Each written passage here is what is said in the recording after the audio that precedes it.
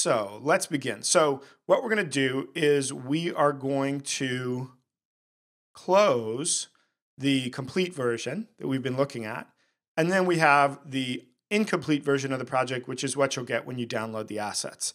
So I'm going to open the main scene. And in the main scene, we just have just going to frame selected by pushing F. In the scene view here, we can see we just have a canvas, which has a black background, an input field, which is where we're going to enter our text, and then a display text object, which is going to just show all the text that's been entered and displayed by the game. All right. So what we're going to do is we are going to start by creating our room script. So we're going to make a new folder called scripts. And within that, we're going to create a new C# script, which we're going to call room. And we are going to double click it to open it in MonoDevelop. And I'll make the font bigger so you can see. And so the first thing that we're going to do, we can delete the start and update functions because we're not going to use them. And the reason that we're not going to use them is because room is going to be a scriptable object. So I am going to replace MonoBehavior with scriptable object. Room is going to inherit from scriptable object. So let's just give a quick explanation about what scriptable objects are. If you're part of the regular live training audience, you will have seen this before, but I'm just going to repeat it for the folks that are new. So scriptable objects are scripts that are like monobehaviors. So monobehaviors, if you're a beginner to scripting in Unity, are the scripts you've always been using, right? They are scripts which hook into the Unity API and accept callbacks like awake, start, and update. Scriptable objects are like monobehaviors, but they never get attached to game objects. They can either live in memory in the scene or they can be created as assets. And that's actually how we're going to use them today. So when we create a scriptable object, we can either use it to just store data, which is what the rooms will do, as you saw in the example in the inspector, right? It's really just a collection of variables, strings, and other scriptable objects. But we can also have them execute code, and that's what the input actions that you saw, things like go, use, take, and so on, that's the way those will be created. So we're going to use both approaches in this session.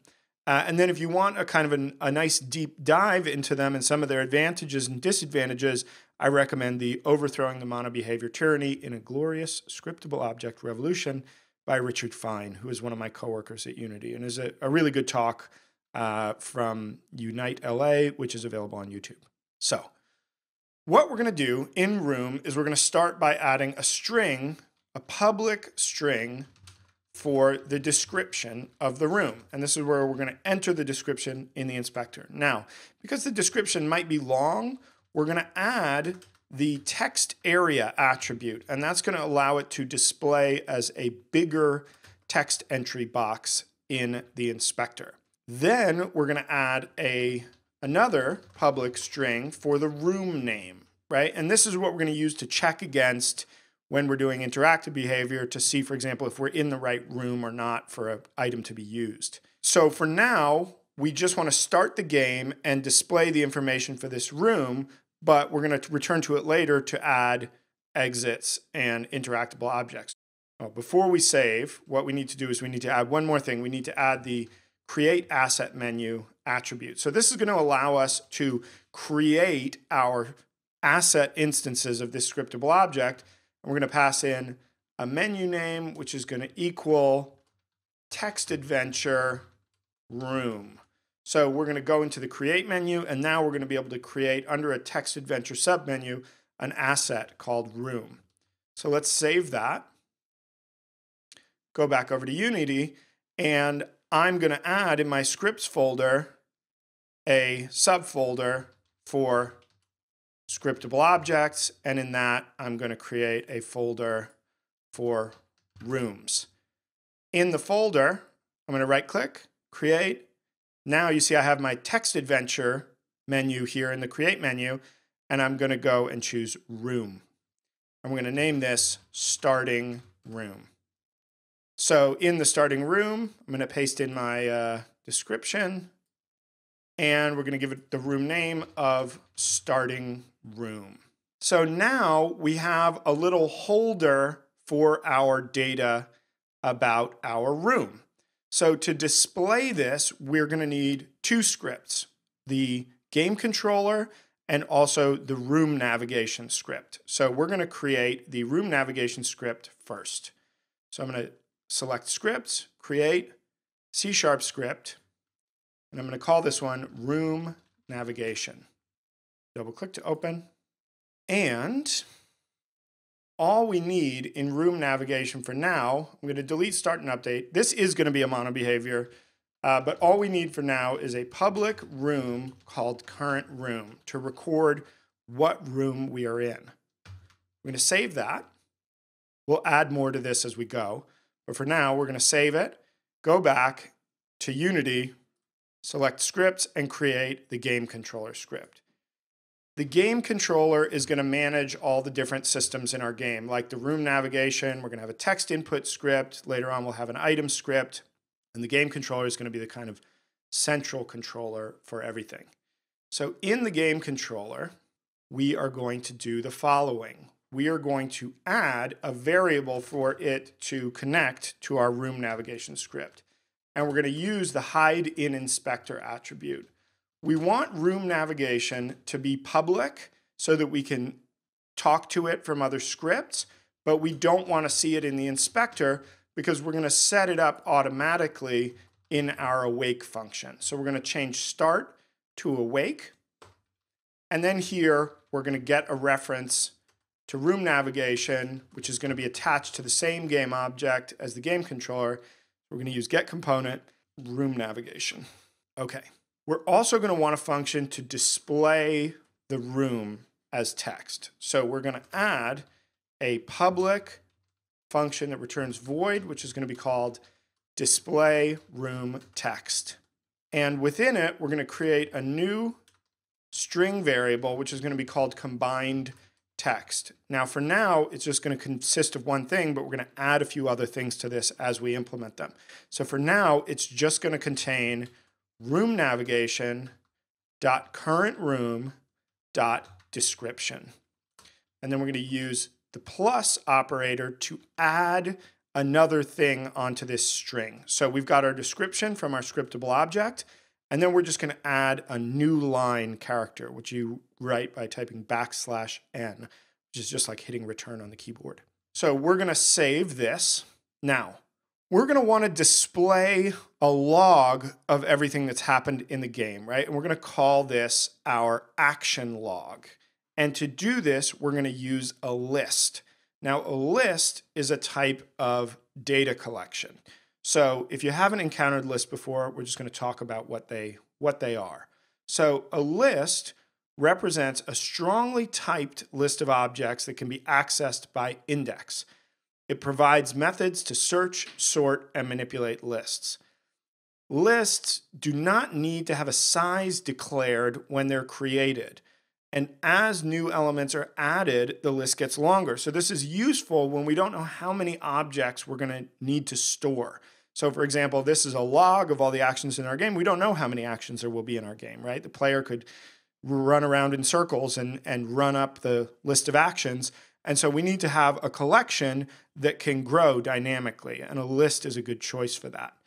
So when we create a list, the type of the list must be specified using angle brackets. And so, for example, we can create a new list of transforms as you see on the screen. So we'll say it's a list, the type is transform, the name is sum transforms, and then that's equal to a new list object of the type transform, which would be empty, right? So we're initializing the list and creating it at the same time. Okay, so what we want to do is we want to add a new list to our class. So we're going to add a list of strings, which is going to be called action log, and that's going to be equal to a new list of strings. Now, we're going to want to add a function to add things to that list. So we're going to add in a public function that returns void, which is going to be called log string with return. It's going to take a string parameter called string to add. So anytime we want to add a string to the list, we're just going to call this function and pass in the string. Then we're going to call actionLog.add, right? So this is a function of the list class that allows us to add things to the list, and it'll just add them on at the end of the list. And so we're going to call string to add, or we're going to pass in string to add, and then we're also going to pass in another new line. So we're going to add in a new string with a carriage return or a new line at the end of it. Now, we want to call this once we're ready to display our room text, right? So here, we're going to say log string with return, and in this case, we're going to pass in the combined text, right? Which right now is just a room description with the new line at the end.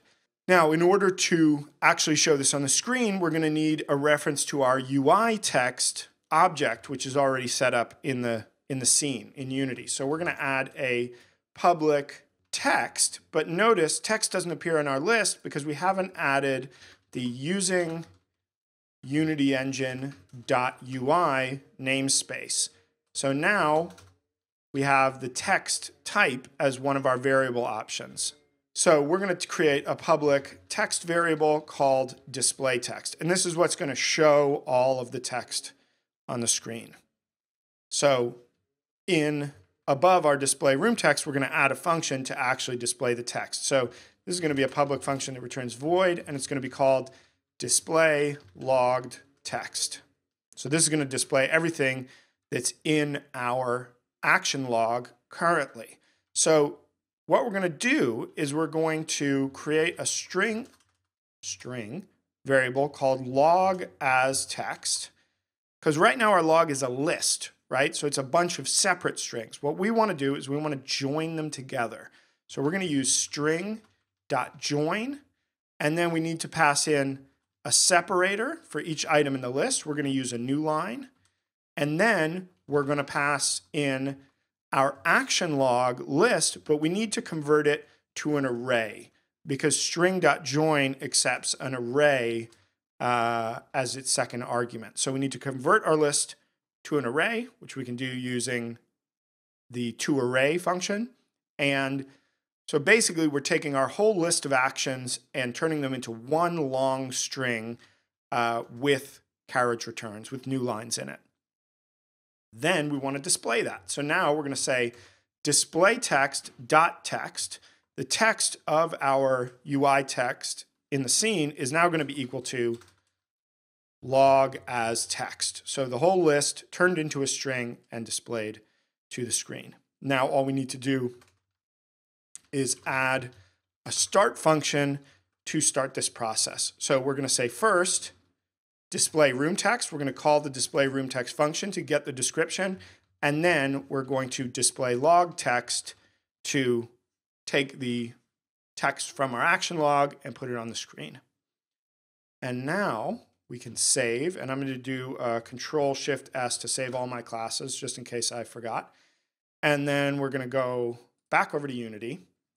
And now we can create an empty game object, which we're going to call game controller. And we can attach our game controller script. And you see it has a field for display text. That's going to be the display text game object, which is just a UI text object. See, right now it's just holding this placeholder lorem ipsum text, right? We're going to drag that into the field on the game controller.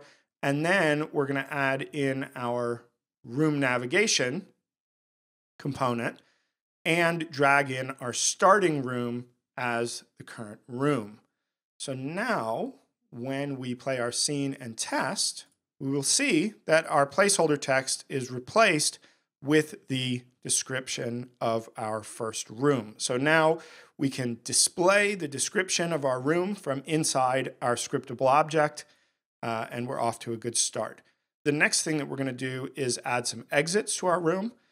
Before we go any further, let's just pause and I'll take some questions Yeah, I mean, I'm not saying this is for more advanced programmers, but I do hope that you have the basics of C sharp. This is kind of like, the very basics. Maybe you've done our rollerball tutorial or you've done the space shooter tutorial, and now you're ready to take on a few more concepts like working with some data, with lists and dictionaries, and a little bit of inheritance. And so kind of moving to level 2 of programming.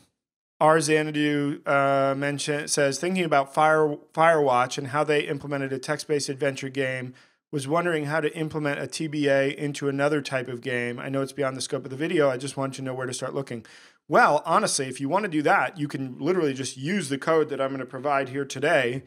And then all you need to do is just display it in a UI object in your game, right? Because we're just using a UI text to display it. And then you just need to make sure that you focus the input. And obviously it needs to be a game where they have a keyboard or some way to enter words, right? You could also, I guess, do select with like a menu, but yeah, not hard at all. Just an integration situation.